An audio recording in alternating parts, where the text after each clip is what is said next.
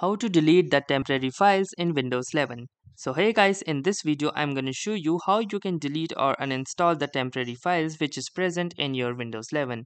So especially in the case where your storage is running low and you need some extra bits of the memory so that you can use your computer freely and without having any interruptions about the space or regarding low storage. So it is also helpful especially if your computer is dealing with slow speed or slow processes. So let us dig into the process and see how we can clear or delete the unwanted files from our Windows 11 system. So the first thing that we need to do is head on to the settings of our Windows computer.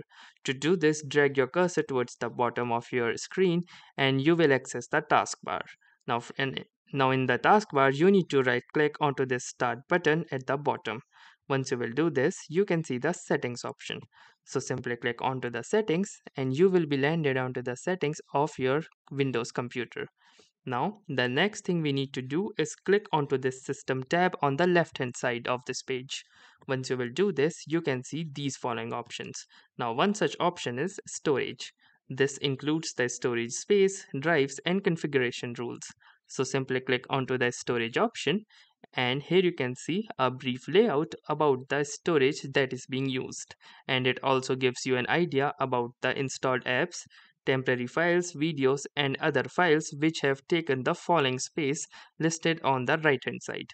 And as for the temporary files, you can see that in my case they comprise of about 34.6 gigabytes. So in order to clear the storage, what you can do is click onto these temporary files and you will be landed onto this page. Now do make sure that temporary files also comprises of the recycle bin files that you have deleted and also those files that are currently in the downloads folder. So I do not recommend you to clearing out or delete your downloads folder as it might have some important information that you want as well, or even the recycle bin as that will be automatically deleted after some time of deleting of the original file. But what you can actually delete are these temporary files and some other files like the Windows Update log files, Windows Update cleanup if you want. Also, there are some thumbnails of your pictures, videos, and documents so that they can be displayed quickly when you open a folder. So, if you are really in need of some storage, you can delete them as well. Then there are some delivery optimization files to download updates from Microsoft, and then there are Microsoft Defender antivirus files, and these are, as it says, they are non-critical files used by Microsoft Defender antivirus. So if you also want, then you can also let them go. And there are some temporary internet files, DirectX shader cache.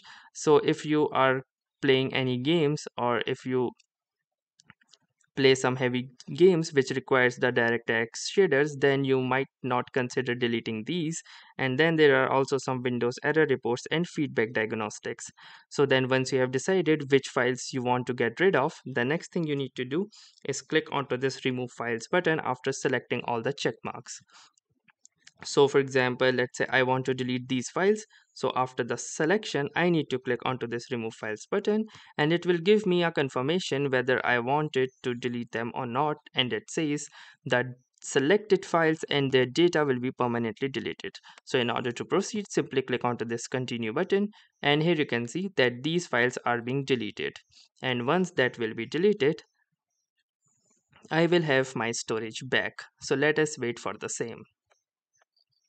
So once the process will be completed, I can claim my storage that I will receive after deleting all of these files, and that's how you can clear the temporary files in your Windows 11 computer. So that's all for this video. If this video was any helpful to you, do consider giving it a like. Do tell us in the comment if you have any suggestions or questions to ask, and also don't forget to subscribe to our YouTube channel for more such exciting content and knowledgeable videos. Thanks for watching and have a nice day.